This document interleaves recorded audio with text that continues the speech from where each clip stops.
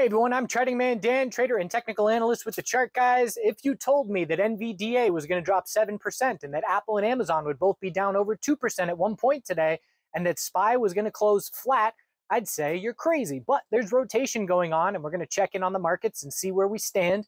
MSOS bulls got their break, AI with the daily higher low. Let's hunt some setups. Get it? Because of the hat? Hunt? Setups?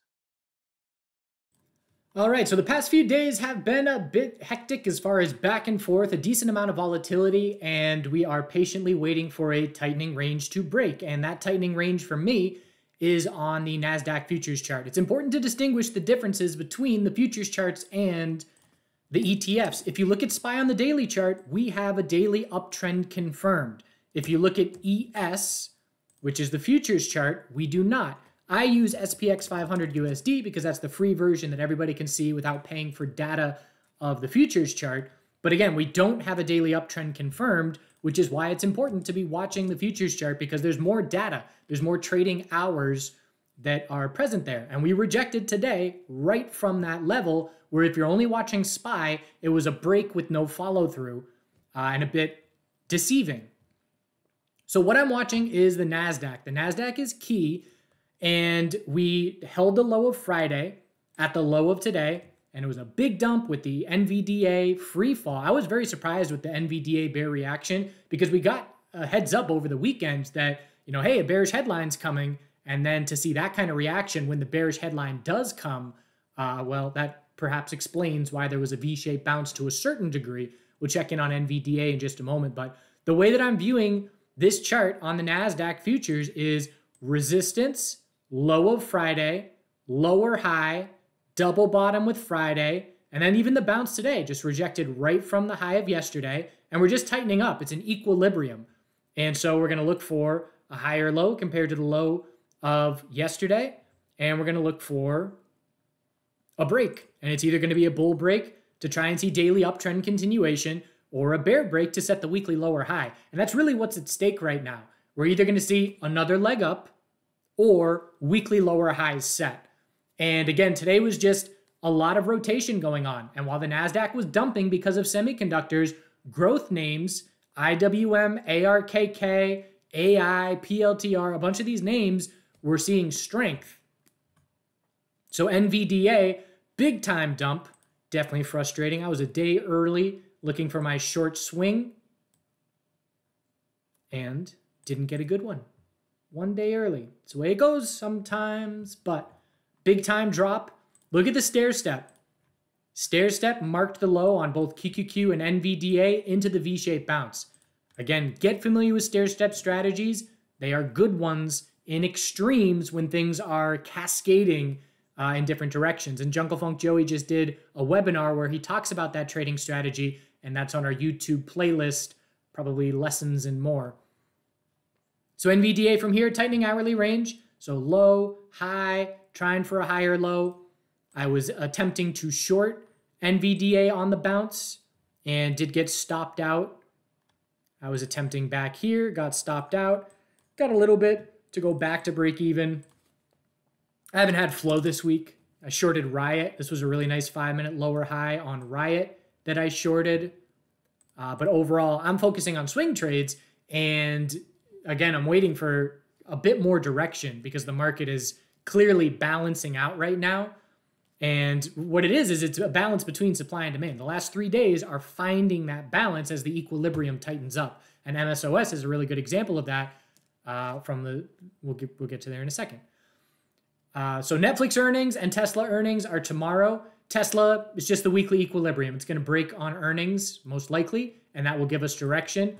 And just want to make a note on Netflix. I was looking in today and realizing, Netflix has lost its correlation with QQQ. And it makes sense. Netflix was, during the CVID dump and bounce, Netflix was the 6th largest holding in QQQ. And right now, it's like the 16th or 17th.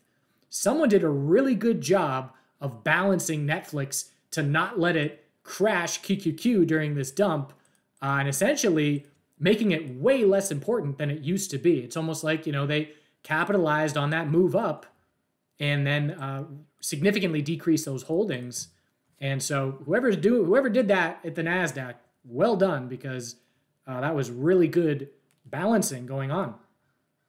And so Netflix, we'll see what earnings give us, but it's a 3-month equilibrium, and we're scouting a 3-month higher low is most likely eventually. And there's another name, BA, is in a forever 3-month equilibrium. This is going to break sometime in the coming year or two. But when it does, watch for that follow through. So healthcare had the daily uptrend confirmed, no real follow through. So still just puttering around, not really sure here, and not really a factor. But one thing we can say is it's a daily uptrend confirmed with zero follow through at the moment. The financial sector, one thing I did this morning is I exited my SQQQ hedge in my IRA into the weakness, which was a good decision, but I switched it for FAZ, bearish XLF position. And that didn't work out. I would have been better off, much better off, just staying all bull on the morning. But I was looking for an inverse relationship to perhaps present itself and for XLF to see weakness here, but that wasn't the case. But I do still have a little bit of a bearish position, just giving the bears a chance to confirm an hourly downtrend tomorrow. Because again, it's just knowing a weekly lower high is the most likely scenario and just watching for it to be set. That said, there's a bunch of names that are looking for longer term higher lows in equilibriums. And right now, we have a 62% bounce retracement on XLF. And XLF is trying to form a monthly higher low. I'm just viewing this as a tightening range over the last year and a half. And anything above 3012 is a monthly higher low. And how these tightening ranges break are going to have significant implications. And it's both this and XLV. XLV is a 2-month equilibrium that has been tightening up for a year and a half, more than that. And so again, both XLF, IWM, and XLV, all three are going to break these tightening ranges sometime in the next few months. And it's going to have significant implications as to whether the broader market is a cup and handle on the monthly or setting a 3-month lower high for an equilibrium. And the simple statement is the burden's on bears on these patterns because they are higher lows. I mean, it's the XLV bears must take out 122.11 for a bear break, and the XLF bears must take out 30.11 for the bear break, 30.12. So again, it all depends on what time frame you're looking at. As we talked about yesterday, monthly uptrends, weekly downtrends, daily uptrends. They were hourly downtrends at that point. And so again, I can just, there are two paths here that so easily can develop, which is why I do not have conviction over which of the two is going to happen. It is anybody's game. And how these equilibriums break on XLF and XLV and IWM are going to be key. And just checking in on the long-term IWM, again, it's just sideways here. It's a year and a half of sideways. Low, high, higher low, double top, higher low, triple top, and now holding support again, 167.53. Can the bull set another monthly higher low and keep tightening up?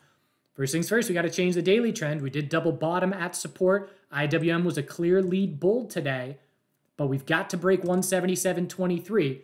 And right now what we've seen is the NASDAQ confirmed a daily uptrend first. Then XLF and IWM did it. The question now is, do the laggards join? Does IWM do it? Does ARKK do it? ARKK double bottomed at daily support. The bulls have to get over 40.81 to prove anything. There's still work to do. They're not proving anything unless that resistance breaks. But again, we're watching for it. And if the rotation's going to remain healthy, and if the bulls are going to continue to keep control on this monthly bull flag, these sectors need to join in. And then the other sectors like XLP. XLP is trying to confirm the daily uptrend. I don't know what that was. What did that say? XLP is trying to confirm a daily uptrend.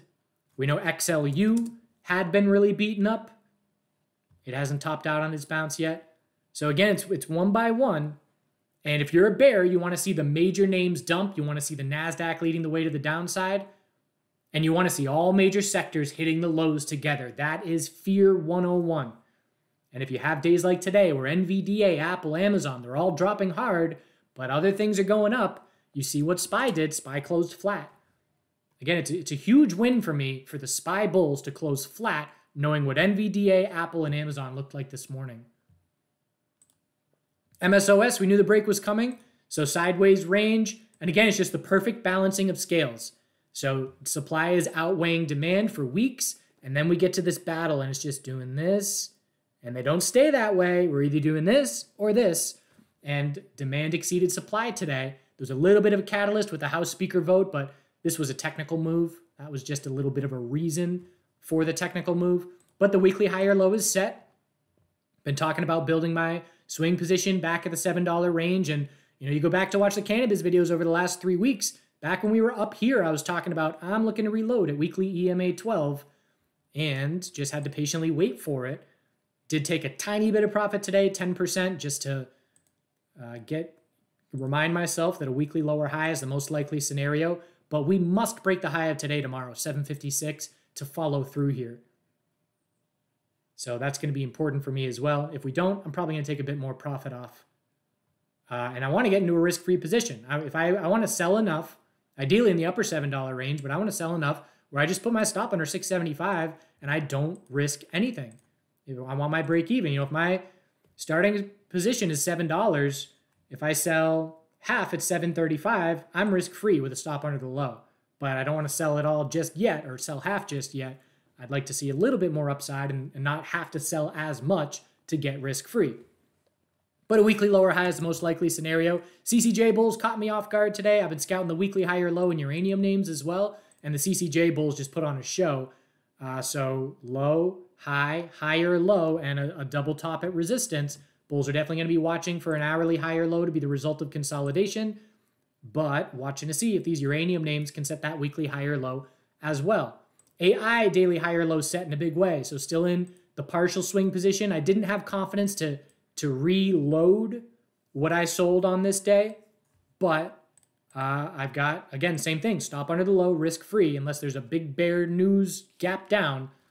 And so if the bulls can get over 2750, we confirm the daily uptrend. And that's the first baby step towards a monthly higher low trying to be set, which is the reason I got interested in this trade. I got interested in this trade because, again, I can just recognize supply exceeding demand for weeks and then the scales just balancing out.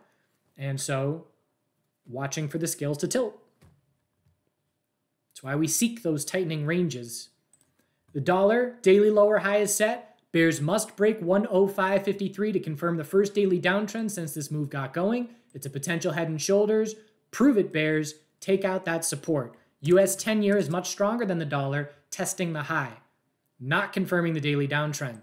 That is 1 point in the favor of the bear column in the broader market. The fact that the 10-year is still real strong up at the high and the bears failed to confirm a daily downtrend. Metals still strong. Second daily inside bar in a row for gold. Silver got a bull break to a higher high. So new bounce high on silver. No red flags in the metals. And again, the metal bulls really want to see the dollar confirm that downtrend. Oil, keeping a close eye here. If I'm a bear, I want to see a break of the high of yesterday with zero follow through to try and start shaping up a rising wedge. So resistance is going to be 88.33, not losing sight that we are in a daily uptrend. And again, I can't let a bias be too significant here. I'm not going to assume that a bull break is going to lack follow through. I'm going to be watching for it and watching for that weekly lower high. And the energy sector way stronger than oil today and heading back up to its resistance zone. And natural gas still struggling for the daily higher low, watching for it to be set today or tomorrow, or I guess tomorrow or Thursday. And then again, we got the space for the daily lower high to be the result of that next bounce from here. Bulls have to confirm the 4-hour uptrend, which they have failed to do. So watch the rotation. If you're a bear, you want the dollar to head back to a higher high. You want the 10-year to hit a higher high. You want all major sectors hitting the lows together. Because right now, the bulls are pleased with the rotation that is going on. And so the bears need to spoil that confidence. And watch the NASDAQ 3-day tightening range that if it doesn't break tomorrow during regular trading hours, could easily be Netflix and Tesla that dictate the direction that it does break. But I'm going to say burden on bears. Well, burden on bulls in IWM, ARKK, AI. Burden on bears in everything else to set weekly lower highs. And remember how that's changed. Last week we were saying burden on bulls, XLF, XLV, confirm a daily uptrend and join the NASDAQ, and they have done that. So now the burden is on bears in those names to prove to us that weekly lower highs are being set. one day at a time, waiting for a bit more clarity for sure. Do good things.